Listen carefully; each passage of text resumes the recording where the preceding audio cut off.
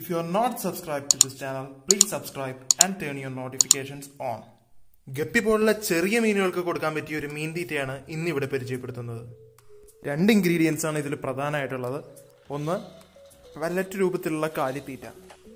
അടുത്ത ഇൻഗ്രീഡിയൻ്റ് ആണ് ഉണക്കിയ ചെമ്മീൻ. ഈ പെല്ലറ്റും ഉണക്കിയ ചെമ്മീനും 1:1 എന്നുള്ള അനുപാതത്തിൽ മിക്സിയിലിട്ട് ബ്ലെൻഡ് ചെയ്യുക.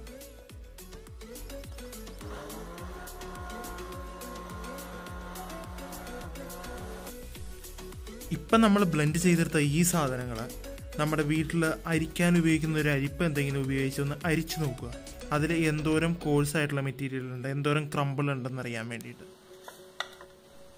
വളരെ തരിതരിയായിട്ടുള്ള ഫീഡാണെങ്കിൽ മാത്രമേ ഗപ്പിക്ക് അത് കൺസ്യൂം ചെയ്യാൻ പറ്റുന്നുള്ളൂ, ഇല്ലെങ്കിൽ അത് വെറുതെ പാഴായി പോവുകയുള്ളൂ.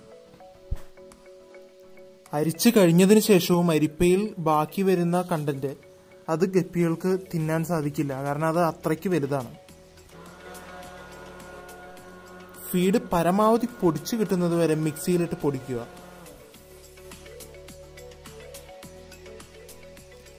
പത്തിൽ ഒരു ഭാഗം മാത്രം അരിപ്പയിൽ അവശേഷിക്കുന്ന രീതിയിലായി കഴിഞ്ഞാൽ നിങ്ങളുടെ ഫീഡ് റെഡിയായി.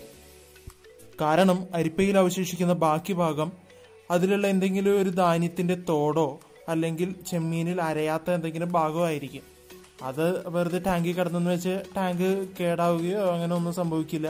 പകരം അതിൻ്റെ ഉള്ളിൽ വല്ല ചെറിയ ജീവികളൊക്കെ ഈ അവശിഷ്ടത്തിൽ കിടന്ന് വളർന്നോളും.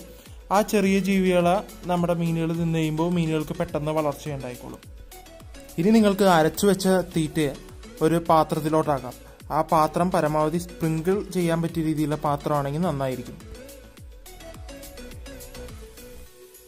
ഈ ഫീഡിൽ അടങ്ങിയിരിക്കുന്ന ഉണക്കിയ ചെമ്മീനാണ് ഗപ്പികളുടെ അഴക് കൂട്ടുന്നത്. ചെറിയ മീനുകളുടെ വളർച്ചയ്ക്ക് ആവശ്യമായ പ്രോട്ടീൻ കാലിത്തീറ്റ പെല്ലറ്റിലുണ്ട്. ഇതുപോലുള്ള കണ്ടന്റുകൾ ഇനിയും ലഭിക്കുന്നതിനായി ഈ വീഡിയോ ലൈക്കും ചെയ്യുക. അതേപോലെ തന്നെ സബ്സ്ക്രൈബ് ചെയ്തിട്ടില്ലെങ്കിൽ സബ്സ്ക്രൈബും ചെയ്യുക.